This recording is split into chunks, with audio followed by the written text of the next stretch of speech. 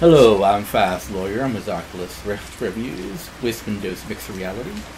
Today we're going to do a Let's Play and review for VR Jogger, a free-to-play game on the Steam store for every headset. And I had already reviewed this game. I had given it a positive recommendation. That's before I was doing video reviews. So I wanted to revisit my review. This is actually a game that I put on my top 100 list of free Steam VR games. And I've played around a bit with it, and I still believe it does belong on the top 100 list, although it's like number 100 or number 99, somewhere along those lines. And this game has received mixed reviews, a lot of negative reviews. I think it's a mixed review status right now.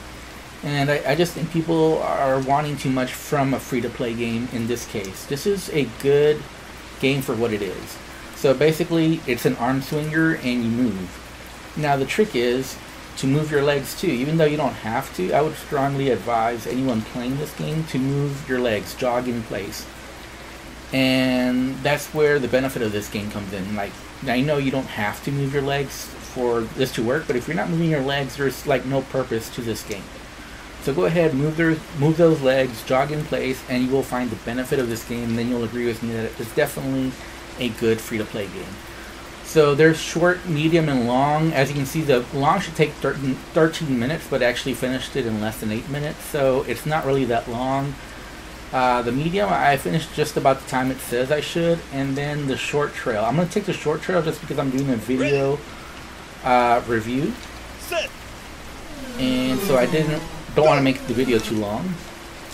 So let's go ahead and swing my arms.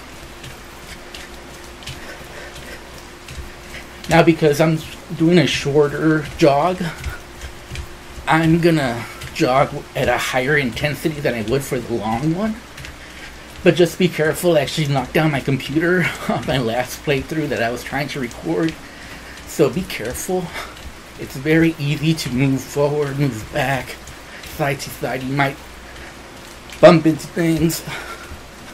Just be careful when you're jogging in place. Make sure you have at least a nice little area for you to jog in place, because you are going to move around just from your natural movement.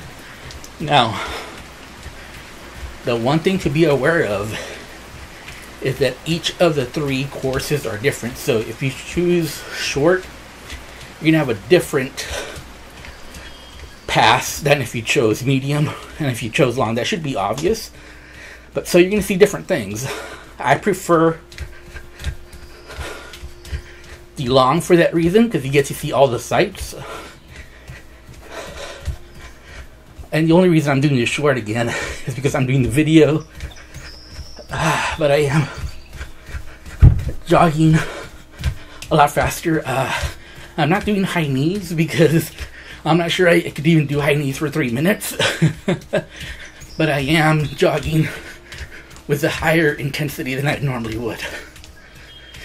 With the long one, I just usually jog at a brisk pace, but not really high intensity. With the long course, I do get a sweat at the end, but again, that's because I'm moving my feet. And just do a natural jogging motion, jog in place motion, and you'll get a good workout. And I think this is actually more fun than just jogging in place in your room.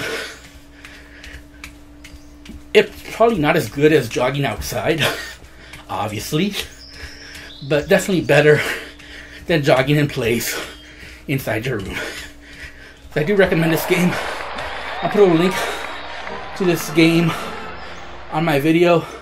I'll put a link to my Steam curated group and also the top 100 list of free Steam VR games. I'm Fast Lawyer. Thank you for watching. Have a wonderful day. Goodbye.